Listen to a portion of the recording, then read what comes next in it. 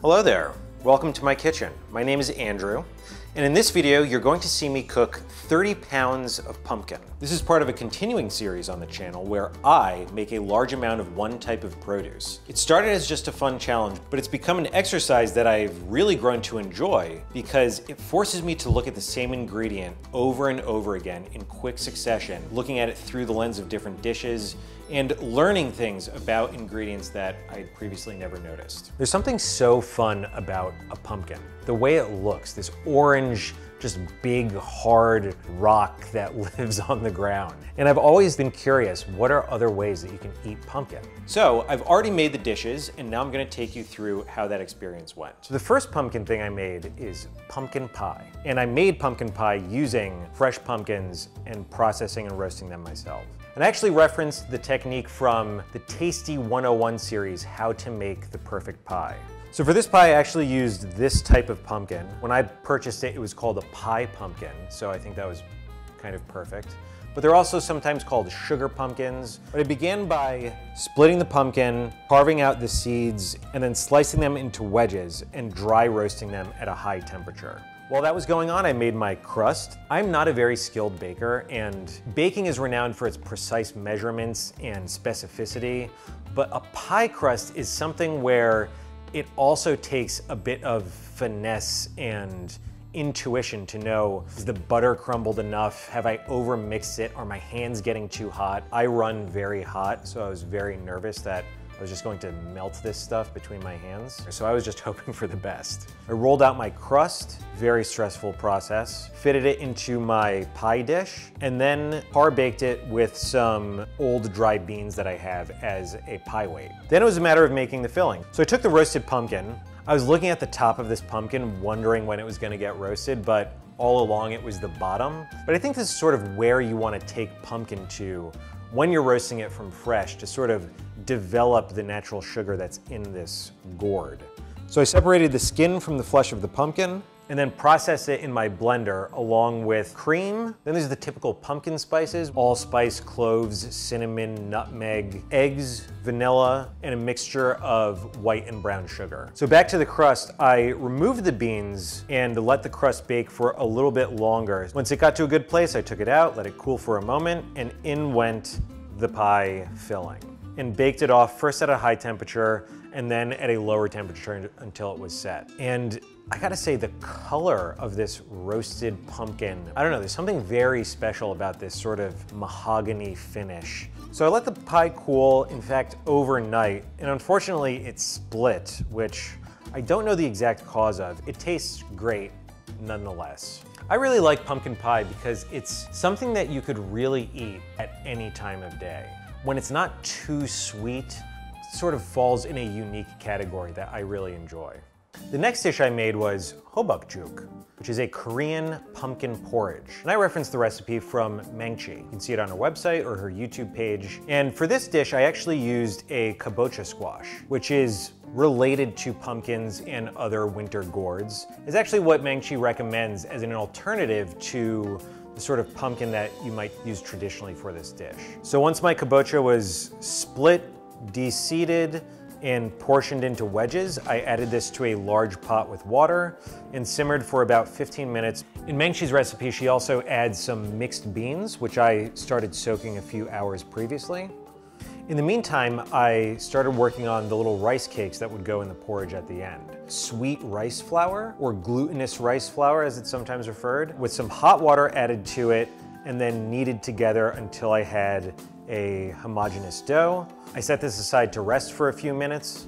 So once it had rested, I portioned it out, rolled it into a little tube, and broke it off into little pieces, which I worked into little spheres. And then in Mangchi's version, she actually adds pine nuts to the center to be like this little nut surprise in the center of your rice cake.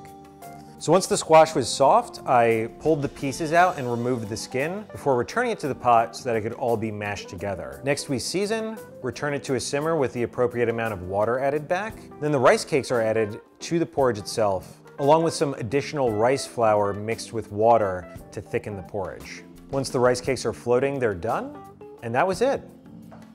I really enjoyed this dish. My biggest surprise tasting this dish was how nice it is tasting something that is comprised of just one flavor, pretty much. I think my instinct is always to wonder, okay, were there aromatics simmered at the start? Was there a certain flavorful stock added to make it? But this porridge shows that you can make something complete and satisfying with just one thing when that thing is really good and delicious. It was very comforting and warm, and the little rice cakes were really a delight to eat. The next dish I made was Calabaza and Tacha. I also saw this dish called Calabaza and Dulce, but it's essentially Mexican candied pumpkin. And for making this dish, I referenced a recipe from Melly Martinez and her cooking blog, Mexico in My Kitchen. Many of the recipes that I saw suggested that it was most traditionally made with a pumpkin variety called Calabaza de Castilla. I couldn't find this exact pumpkin, but I was able to find a very similar pumpkin. Not sure exactly what it was because it was just labeled pumpkin, but it may very well be this other variety called a fairy tale pumpkin. So I started by dissolving these piloncillo cones, which are essentially unrefined cane sugar. I put these in a pot with cinnamon, orange slices, and water until those cones were dissolved. And essentially the pumpkin just simmers away in this syrup for 20, 30 minutes, maybe more, just until that flesh is tender. I then removed the pumpkin from the pot and set those aside while I reduced the liquid in that pot so that it was more of a syrup consistency. Then the pumpkin returned to the pot to just sort of be glazed and coated in this syrup. And that was pretty much it. This was really good. It's very nice to have the pumpkin coated in this syrup, but still have the sort of pure pumpkin flavor in the center of a chunk. In the recipe I referenced, Melly suggests eating it in a bowl of warmed milk, which I could not pass up. And to me, this was the best.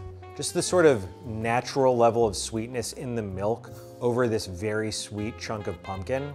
This recipe definitely gets the best smell infused into my entire home award. The next dish I made was an Afghan pumpkin dish called Borani Kadoo. And I referenced a recipe from Miriam on the website Afghan Cooks, who's also a YouTube channel. Like with every dish, there's a lot of variation in technique. I noticed that sometimes the pumpkin was fried at the start, sometimes ginger was present or not, sometimes there were chilies, but I referenced this one because I was interested in this overall technique and combination of flavors. So in researching this dish, most people mention that the classic pumpkin that you might find in Afghanistan is not going to be readily available. Lots of people sub in butternut squash or suggest using some other sweet winter squash. So I chose to use the rest of my kabocha that I used previously with the Hobakjuk. I then cut the kabocha into small, thick, manageable planks. So the pumpkin is essentially simmered in a sauce. So first we have to make the sauce. And I started by sauteing an onion and then making a combination of minced ginger and garlic. That gets sauteed together. I added some green chili. I added some tomato paste, which I allowed to cook in the bottom of the pan, before adding some fresh tomato and letting that all simmer together. I then added the spices cumin, coriander, and turmeric, as well as some salt, and let that all cook together for 15 minutes or so. When the sauce was looking nice, I added the kabocha chunks. So after 20 minutes or so, the pumpkin was tender, and then it was time to plate. Miriam has a yogurt sauce in the recipe as well. A little bit of that on the bottom, piled up my pumpkin, and then drizzled some more yogurt on top to complete the dish. And this was so good. The general technique of simmering some vegetable in a flavorful sauce is so powerful, but the combination of the earthiness of this squash, the gentle sweetness of it, along with all these spices, and the combination of cool dairy with something spicy and hot, one of the best. The last dish I made was Camarão na Moranga, which is a Brazilian shrimp stew stuffed pumpkin. And for making this dish, I referenced a recipe from the website Olivia's Cuisine. This is actually something that I've had before in Brazil a bunch of years ago. And when I was thinking about making this video, I was like, you know, how many things can you do with pumpkin? And then I remember, oh yeah, I had this dish in Brazil. I can't wait to make this.